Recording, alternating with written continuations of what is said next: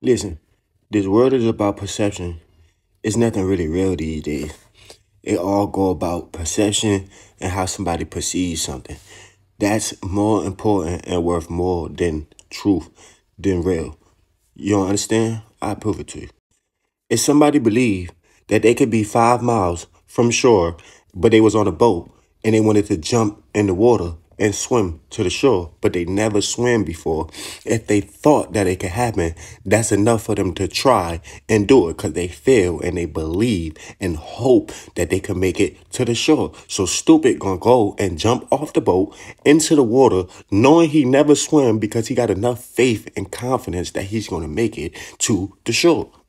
Now, beloved, on his way there, while he's drowning, he's going to be thinking that that perception that he had when he was standing on a boat wasn't enough to make it to the shore. But he didn't care because perception was worth more to him than the truth.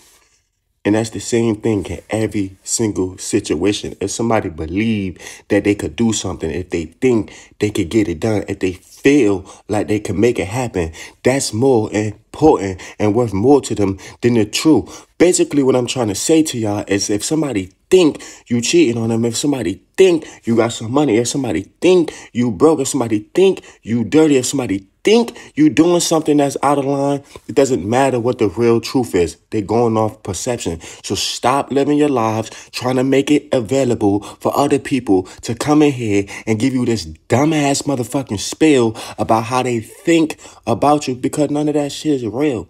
Do it really matter? It's not you. It's not real. So don't spend all your time and your energy focused on some shit that somebody perceived about you. Get real.